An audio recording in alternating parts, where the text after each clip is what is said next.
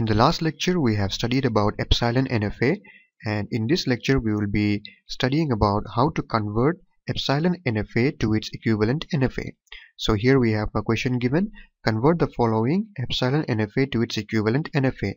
So here we have an Epsilon NFA given, and we know that it is an Epsilon NFA because Epsilon symbols are also used in this NFA. That is why it's an Epsilon NFA, and our task is to convert it to its equivalent NFA.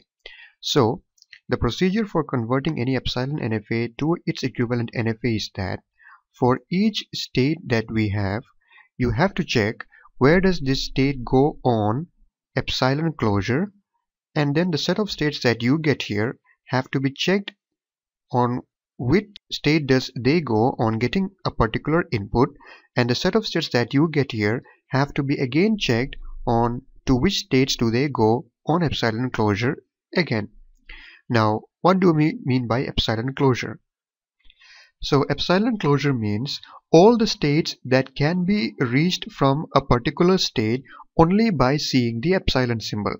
So let us see, for example, if you are looking at state A, you have to see which are the states that can be reached from state A only by seeing the Epsilon symbol. So what are the states?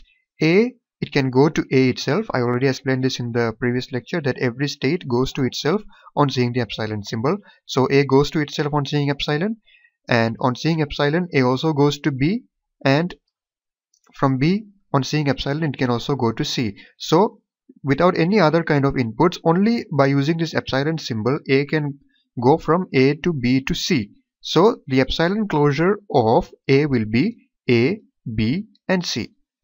So I hope that was clear to you. So in order to convert this to its equivalent NFA, this is the process that we have to follow. So for that, let us first draw the transition for this NFA that we will be creating here. I have states A, where A is my starting state, and B, and then C. And the inputs we have are 0 and 1, because this is going to be the NFA. So now let us try to follow this procedure and fill up this table.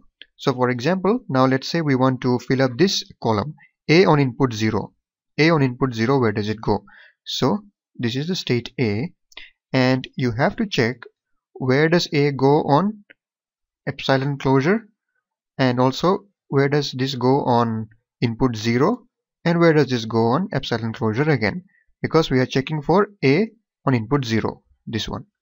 So let's see, A on Epsilon closure, where does it go? The Epsilon closure of A are A, B, and C. I already explained that. So A goes to A, B, and C. These are where this A goes. Now on 0, where does A go on 0? A on 0 goes to A itself. And where does B go on 0? B does not go anywhere on 0. So this is 5. And where does C go on 0? C goes to itself on 0. So this is C over here. And now we have to again do the Epsilon closure of these states that we obtained here. A. What is the Epsilon closure of A? A, B, and C. So Epsilon closure of this A will be A, B, and C. And phi is nothing. And C. Epsilon closure of C. C on seeing Epsilon, where does it go? C goes only to C. So we obtain the states A, B, C, and again C here. So these are the states to which the state A will go on getting input 0 for our NFA. So here I will write states A, B, and C. Alright, so now let's do the same thing for input 1. The state is A, so we have to find the Epsilon closure, and then now the input will be 1, and then again the Epsilon closure. So A's Epsilon closure are A, B, C. We already found out A, B, and C. And on input 1, where does A go? A does not go anywhere. So A goes to 5.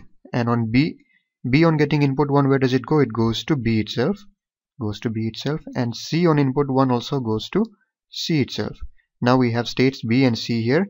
We have to do the Epsilon closure of them. Phi is nothing. So Epsilon closure of B will be B can go to B itself on Epsilon, and also it goes to C. So B and C.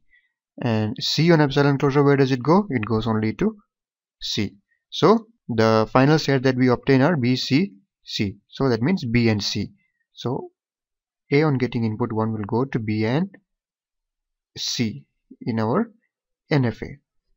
Alright, so now we have finished for state A. Now let's do the same for state B. B, for input 0, we have to check epsilon closure, 0 and epsilon closure. So B's epsilon closure will be B and C. B and C. And where does B go on getting input 0? B on input 0 does not go anywhere, so it is phi. And C, where does it go on input 0? C goes to C itself. And now this is phi, and we have to do the epsilon closure of this C now. Epsilon closure of C is only C, because C goes only to C on epsilon. Now the final state that we obtain is only C, so B on input 0 goes only to C. Okay, now let's do the same thing for B on input 1. Let me write it here. B on input 1, so we have to do the epsilon closure 1 and epsilon closure. So B's epsilon closure are B and C. We already got here B and C. And B on input 1, where does it go? It goes to B itself. And C on input 1 goes to C itself.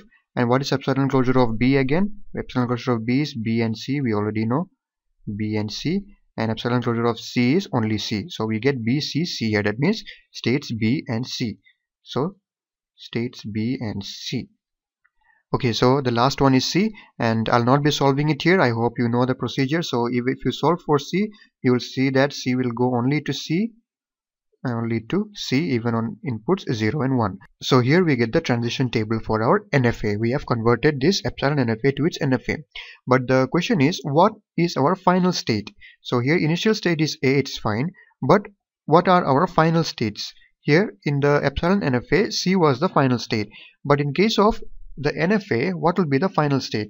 The final state will be any state that can reach the final state only by seeing epsilon. So look at this. A, only by seeing epsilon it can reach C, that is the final state.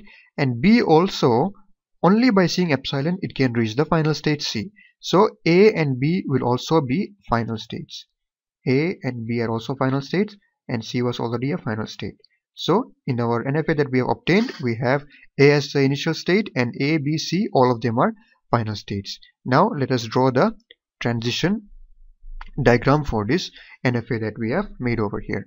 So we have state A, which is the initial state as well as the final state. So I'll give like this, and let me make state B over here. B is also a final state, so I put a double circle. And C, I'll make it here. C is also a final state, so I put double circle around C.